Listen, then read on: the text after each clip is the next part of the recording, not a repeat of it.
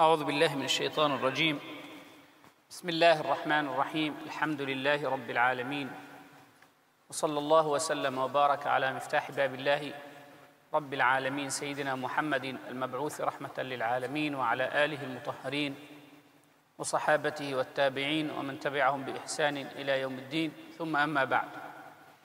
Tonight, inshallah, we will be quoting the third parable from the Quran from Surah Al Imran, and that is verse number 117.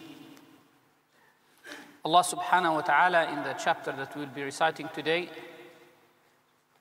tackles a few issues mainly focused on the Battle of Uhud and the Battle of Badr. The Battle of Badr happened in the second year after the Hijrah, and the Battle of Uhud was in the following year. And the Battle of Badr was not a revenge from anyone. It was rather an attempt from the Prophet ﷺ to block the trade route of Quraysh to Asham, since Quraysh has already confiscated a lot of properties and money from Muslims. They'd driven them out from Mecca, took all their belongings. A lot of the Sahaba lost their properties. So the Prophet ﷺ, after moving to Al-Madinah, as a strategic way of annoying Quraysh, the Prophet ﷺ tried to block their trade route, business route from Mecca to Asham, and Quraysh were forced. It was a strategic maneuver to stop Quraysh from annoying and persecuting Muslims further. So Quraysh were driven to change the route from Al-Madinah all the way to take the desert route that goes through Najd. Anyway, in an attempt of revenging from the Prophet ﷺ, Quraysh launched a war which culminated in the Battle of Badr, and the Prophet ﷺ with 313 Sahaba defeated Quraysh in the plain of Badr, and Quraysh lost many of their top leaders who were actually persecuting Muslims, including Umayyah ibn Khalaf and Abu Jahl and so many others, and therefore they had to come back the following year to revenge for their defeat, for the defeat that they had to undergo. The Prophet ﷺ forced their noses to be stuck to dust the year before, so they had to come back next year, and they were ready for revenge. Allah subhanahu wa ta'ala spoke about the Battle of Badr, the little number of believers at this time, and at this time of the Battle of Badr.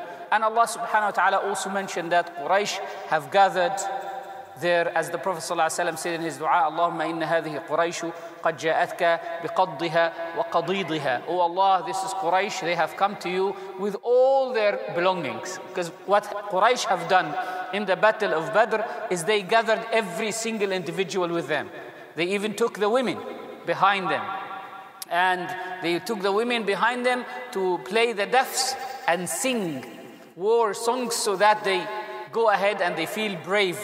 And it was a practice and a tradition in Arabia that in order to be brave in the battlefield, they will take their women and children, and sometimes their women, in order to feel that they are afraid of losing their women as captives of war, so they would fight till the last man, as they say. So Quraysh had to do that, and they gathered every single thing in Mecca, and they went out, their leaders, and then the Prophet ﷺ turned to Allah subhanahu wa ta'ala, asking for support, and Allah subhanahu wa ta'ala supported him in this battle.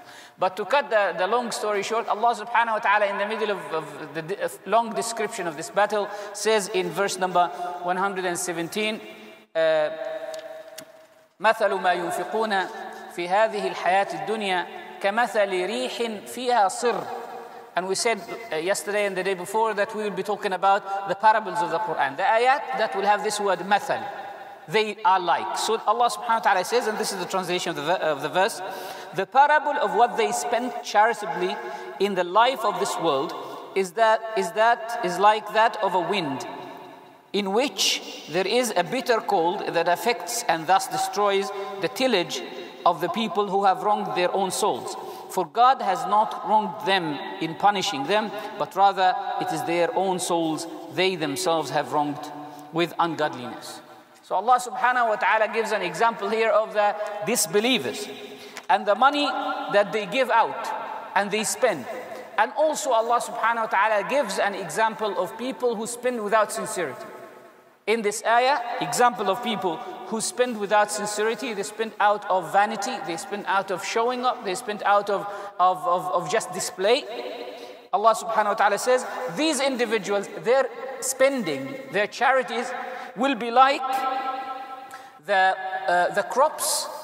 A person puts seeds, puts effort, puts money into growing these crops, and all of a sudden, overnight, a wind that is full of bitter cold comes and removes these crops. Allah subhanahu wa ta'ala adds to that by saying, ظَلَمُوا أَنفُسَهُمْ. It is them who wronged themselves. To show that it is not Allah subhanahu wa ta'ala who has done that. To them, it is actually them who have done that to themselves.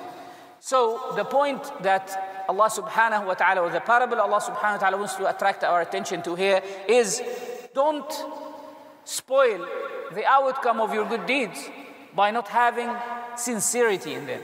Yesterday and the day before we spoke about other things that would lead our actions to lose their effect. One of them is lack of consistency, we said the day before yesterday. And yesterday we talked about the lack of having the good qualities, like just doing it out of the situation, in response to a situation, rather than having the good quality.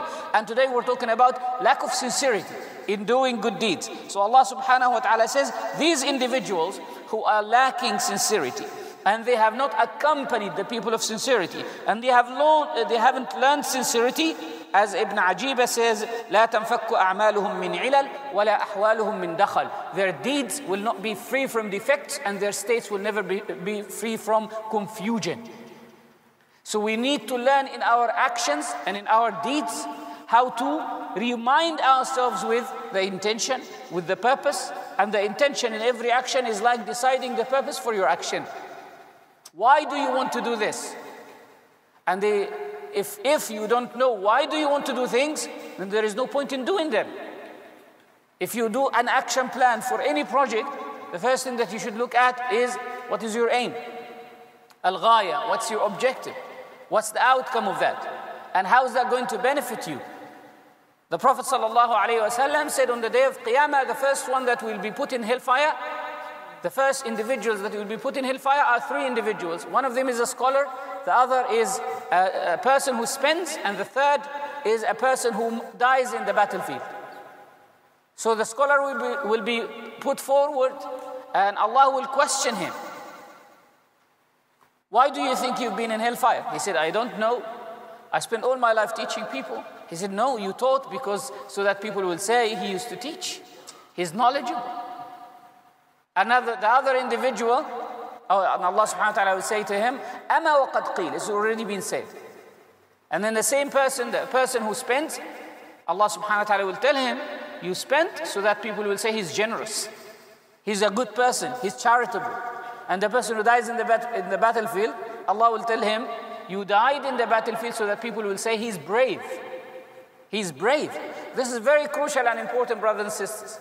Because before Islam, before Allah subhanahu wa ta'ala brought this deen to people, they used to do loads of good things. Arabs were generous people, Arabs were brave people, Arabs were people of dignity, but they used to do that out of hamiyya, out of love for their families. They used to do it out of love for praise. A person will be charitable so that people will go out and sing poetry in his praise and say, you know what, all the birds of the sky can eat from his food. Just to say that he's so generous, right? So they had good qualities. But when Islam came, Islam said, look, all good qualities have to be re-established on an akhirah purpose rather than a dunya purpose. When you're smart, you should plan your things long term. But having a short-term plan, that doesn't work, doesn't pay you, right? And Allah subhanahu wa ta'ala has made this similarity between charity and crops, made charity and crops similar to each other. The loss of the value of charity is similar to the loss of crops, because crops combine two things.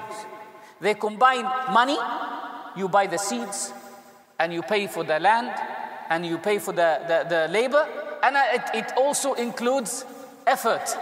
And same is with your money. Your money is payment of your life, and you are toiling to collect that money. You're tiring yourself and exhausting yourself to collect that money. So if you spend all your life taking that money with toil and blood and sweat, and then you spend it, which is another trouble, because you have to resist your ego. You have to resist your attachment to money. And then after all of this, you do it for the cheap purpose of showing off, then you lose its value. You lose your effort in dunya and you lose your effort in akhirah. That's a big loss, isn't it? They mention, and I conclude with this, they mentioned to Imam ibn Asakir, rahimahullah ta'ala, and Imam ibn Asakir was a scholar of Sham. They said to him, why is it that you are so dignified and arrogant?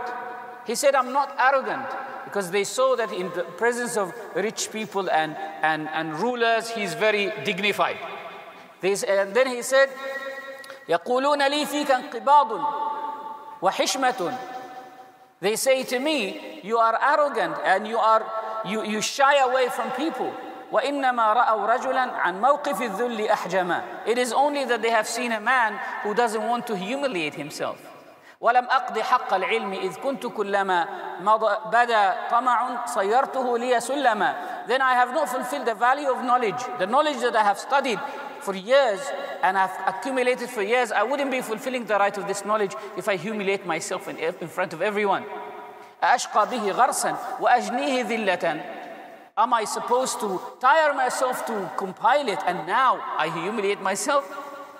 No, when you get knowledge, you should be respected for that knowledge. You should glorify that knowledge and respect that knowledge. Same thing, if you have to do something good and you have to do a charity, make sure that this charity doesn't lose its value, because you have already tired yourself in collecting this money. Make sure that when you spend it, all of these efforts don't go in vain. May Allah subhanahu wa ta'ala guide us to the best of deeds. أقول قولي هذا أستغفر الله لي ولكم.